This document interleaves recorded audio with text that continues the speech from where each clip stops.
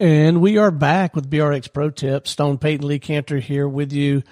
Lee, you shared this idea with me early in our work together, and I think it's simple. I don't know how easy it is, but it makes all the sense in the world. Find out what your clients want and give it to them. Right. Business doesn't have to be harder than that. It's hard though to actually have conversations with your clients or potential clients and then learn what it is they want. That part sounds easy, but it isn't that easy for a lot of people. A lot of people, put a sales hat on and then just start trying to sell them what they have. I find it's 100 times better to just listen to what the clients need and then try to see if there's a fit that in order for you to deliver whatever it is you're selling in order to help them get the outcome that they desire. And this is one of those things where if you listen more to your client, they will tell you where the pain is and what they need or want to accomplish.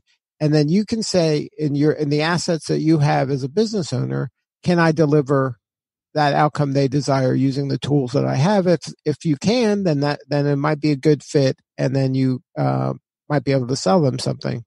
And business doesn't really have to be any more complicated than that. I think a lot of business people go wrong when they say, I have this, you should have this. Have some of this stuff that I have. When you're better served just listening to what they want to accomplish and then seeing if you have a way to help them get there.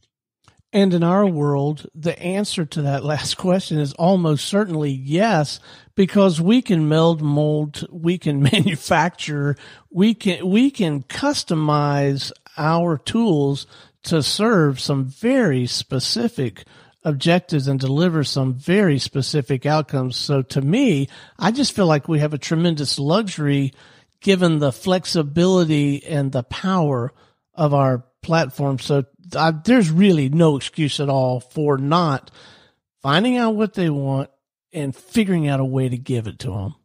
Right. And also it's what you call it. Like if you say, oh, we sell sponsorships, and they go, well, we don't do sponsorships, you're ending the conversation before it begins. Or we don't do radio advertising, or we don't do whatever it is we happen to call it in our world. Listen to the outcome that they want and then explain to them how you have a way of doing it. And don't just sell the thing you have in the way you kind of are labeling it, because that's not really relevant. It's what outcome they desire. That's the part that matters. The clearer you can get on that, the more likely you are going to be able to serve them. Well, and it's highly unlikely that you're going to run into a prospective client that doesn't do more clients. Like most of them, they might not do radio this or that, but they definitely do more relationships, more clients, more business, more revenue, right?